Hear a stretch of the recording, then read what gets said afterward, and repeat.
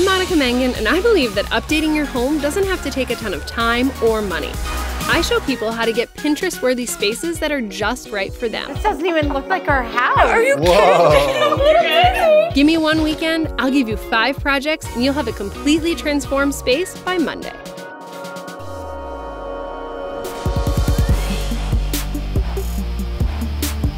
I'm back in Philly this weekend helping out a homeowner with her master bathroom renovation. And I'm gonna tell you guys right from the start, some of you may see this and think, that space doesn't need a renovation, but it does, and let me tell you why. I always say that your space needs to be right for you. And for this homeowner, it's just not her style. So this weekend, our goal isn't an entire gut or overhaul of the bathroom, but it's to get this space aligned with her style.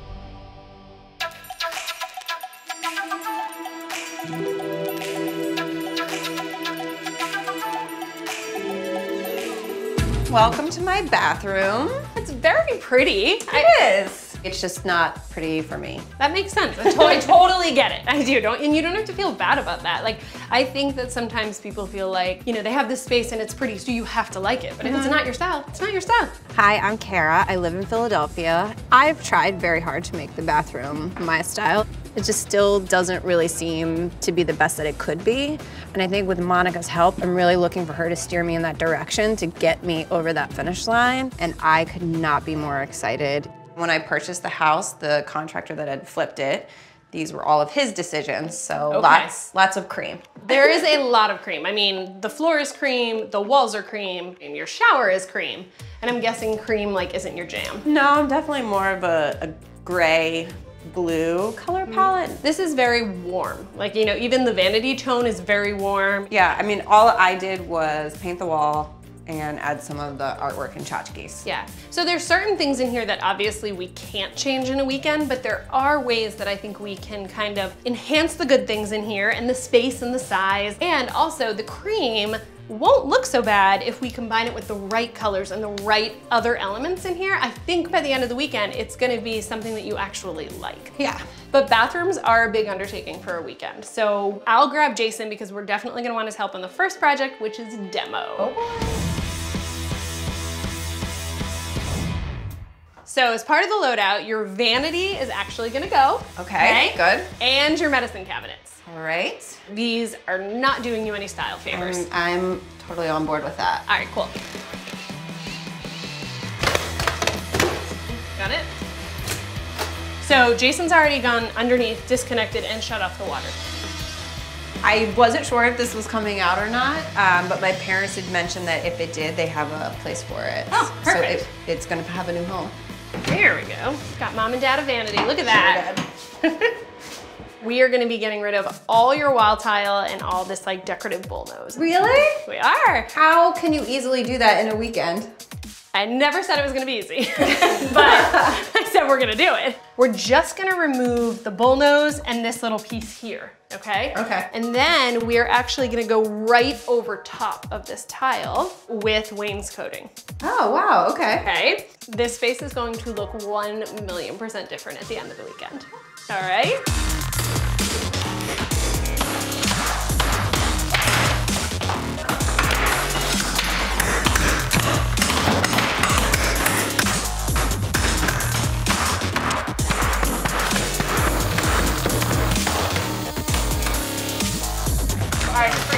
Bye-bye, cream. That was not hard at all. That was Not hard at all. nice and easy. This was used to cut the grout out, but I can't get deep enough to get to the drywall. So I'm gonna use something that's a little bit longer. And we'll be able to get past the tile right into the drywall. That's why it's a multi-tool.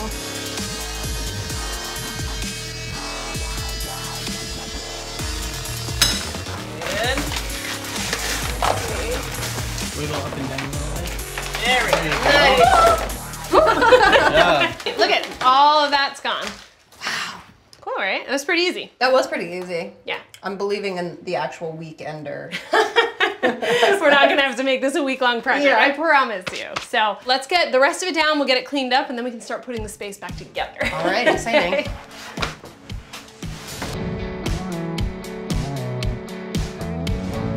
All right, so we are gonna work on the wainscoting that's going to cover up the bulk of the wall tile. Is it covering up where the mosaic tile was, or it's going just to the top of the big square? The big squares and the border we took off. Oh, okay. Okay, so we're gonna basically cover up all the destruction and damage that we did with this here wainscoting. Okay. So this comes in 4x8 sheets. It's super easy to work with, and we're just gonna cut it to size with the circular saw. Great. I measured when we were up there, we need to cut it at 48 inches. 48 inches. All right, so basically in half. And then that smaller piece will be much easier to get upstairs to the bathroom too, okay?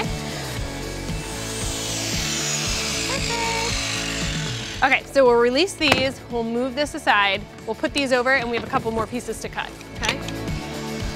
We've clamped our level to the wainscoting to create a guide for our saw so we have a perfectly straight cut every time. It's a great little DIY trick. All right, we got it all cleaned off. Now we're ready for some paint. I'm so excited. This is gonna be like the biggest impact in your whole entire bathroom. Any guesses? Are you nervous? I don't know. You don't know. The good thing is I do know, and I think it's gonna be awesome. So, ready, and... Oh, wow. That is very different. It is very different. This is the opposite of cream. Yes. How do you feel about this? I think this is gonna be awesome. Yeah, so this is kind of like, I hadn't really told you this yet, but I was going for like a dramatic sophistication in here. And the lower half of these walls being dark is gonna bring in a lot of that feeling. The best way to paint wainscoting isn't with a roller, it's actually with a brush. It'll allow you to easily get into all the grooves. Cool. Okay, so these have dried up enough with the first coat. We'll do the second coat once we get them up on the wall. Okay. So that's what we're gonna work on now, is actually installing this. You can already kind of get the idea. It looks incredibly different. The texture, the color, just adding this breaks up the cream that's still in the shower. Yeah, absolutely. Here's how we're gonna approach this. So when we were downstairs painting, I had Jason kind of prep for us. So what he did do was put a piece of drywall covering where the mosaic was. Basically, where we ripped out the drywall, he put a new piece of drywall. We're actually gonna start by putting a piece of trim up, and then we're gonna go with the wainscoting. Okay, and how does this stick to the tile? So we're actually gonna use adhesive. So we chose one that's gonna be okay with humidity and water, because this is a bathroom, right? And also work really well between multi-surfaces. And then also tack in just a couple tiny nails, but that's not for actually holding it, that's just gonna hold it while the glue dries up. Perfect. Okay? Where the screws are, I know that there's a stud.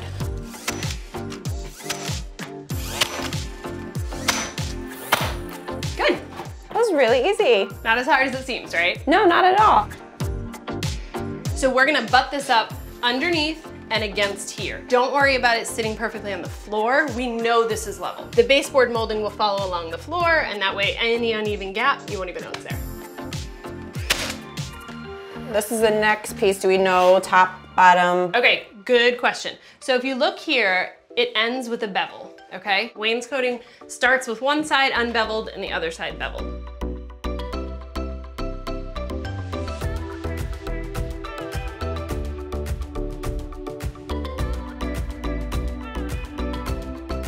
First wall's done, what do you think? I think it looks great. I think the color, when you see it butt up against the cream, it seems to flow really nicely. The texture adds another element. Yep, and the seams look really good. You'll never know. We'll come back and caulk a little. And once we get rid of this purple tone, this is gonna look so different still. Gosh, what color is going on the purple? You have to wait and see. We're getting there.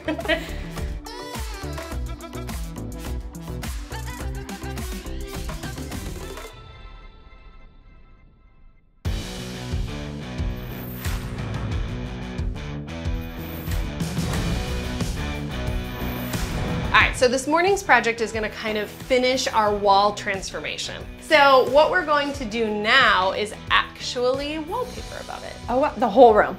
Whole thing. Wow, okay. I'm excited to see it. Yeah, all right, let me show you what I picked out. All right, so. Ooh, wow.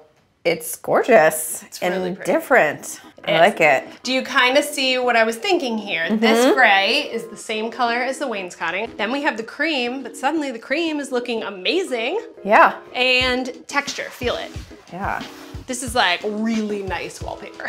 So wallpapering is very simple. It's cutting, measuring, gluing, popping on the wall. we're gonna work off this plumb line here, and that will ensure that our pattern is straight the whole time. Okay, so we're gonna start in the corner, but not use the corner to keep us square. So the idea here is that we're gonna cut our piece long. There's a little extra on the ceiling and the bottom, and then we can go back in and trim.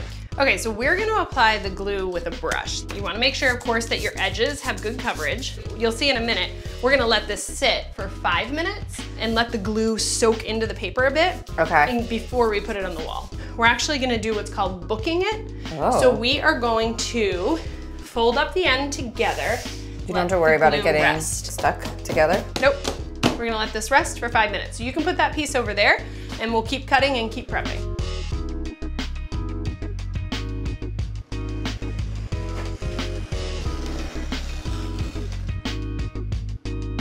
Putting up our first piece, this is where our plumb line comes in. So I'm putting it on the plumb line. So I'm working from my plumb line, pushing over. And pushing over gets all the air bubbles out. Okay.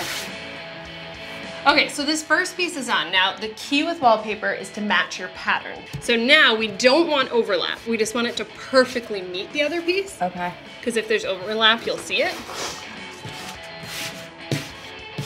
Let's see, step back. All right, now you can see the pattern continues right in the middle there. What do you think?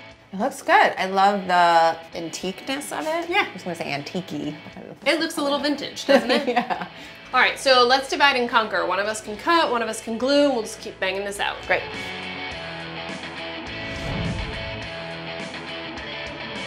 Hey there. Hi. All right, hold 1 second. Okay. Cool. So I have been prepping a project that I'm gonna have you help me with, and I think it's one you're really gonna love.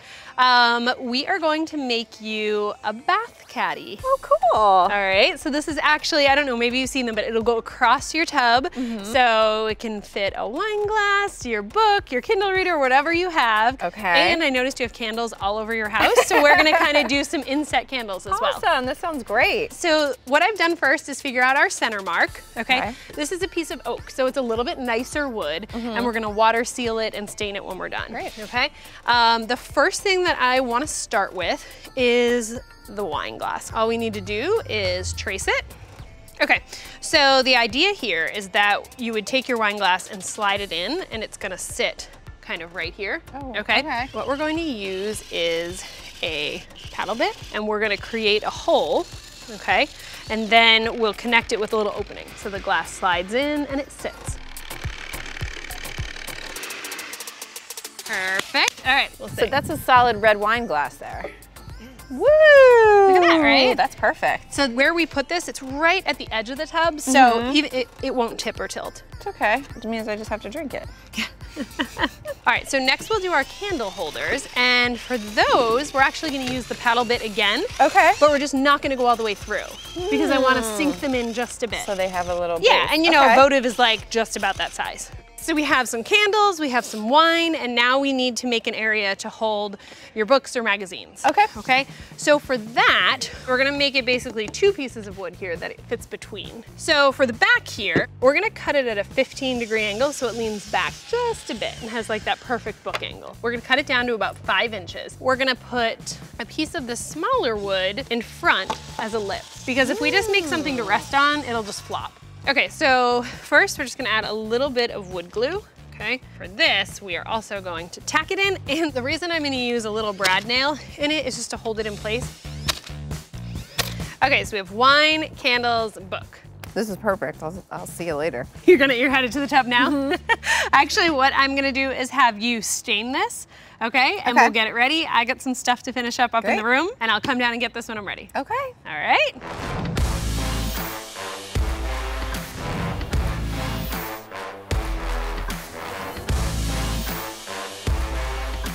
So swapping out your vanity is a great way to make a high impact change in a bathroom, and it's not as hard as most people think. You need basic plumbing skills so that you can detach and reattach your plumbing, but it's pretty homeowner friendly. I've picked out a sleek black vanity for Cara's bathroom, and I think she's gonna love it. It has a ton of built-in cubbies and organizers right in the vanity, and soft close. For this vanity top, I went with a white solid surface stone. I felt like the white would be a really nice contrast with all the cream going in here. We have a white tub, a white toilet, and now white countertops. So we're minimizing the cream as much as possible. I think if I brought cream in here, Cara would maybe want to kill me. When you're choosing a faucet, there's a couple things you need to think about, and it has to do with your countertop. So this one has 1, 2, 3 holes and an 8-inch spread. So for example, some come and they only have 1 hole and you need to pick one of those. Some come and it needs to accommodate a plate. There's a whole bunch of different styles. So you just need to make sure you know what you're working with. And then when you go to Lowe's, you can pick out whatever style fits that specific installation. I chose the oil rub bronze because it's going to match the other light fixtures and things I'm bringing in, but also because we're kind of marrying new, like black and white, kind of sleek, with old. So you'll have 2 choices for your sinks, generally speaking, an undermount or an overmount. And that has to do with where it's gonna sit on the countertop. Is it gonna sit on top of the countertop and rest there? Or is it gonna be kind of hidden underneath? We went with an undermount because I think it has a little bit more of a modern feel, and we're trying to mix the old and the new here. Jason needs to reattach the PEX. So instead of copper or PVC, we have PEX, and it's much easier to work with. Super homeowner friendly and contractor friendly too. So Jason's gonna hook all that up. It's super simple because this was already a 2-sink vanity, so we're really just reattaching everything.